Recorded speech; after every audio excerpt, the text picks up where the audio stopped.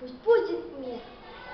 Как надоели войны на свете, гибнут солдаты и малые дети, стонет земля, когда рвутся снаряды, матери плачут и плачут комбаты.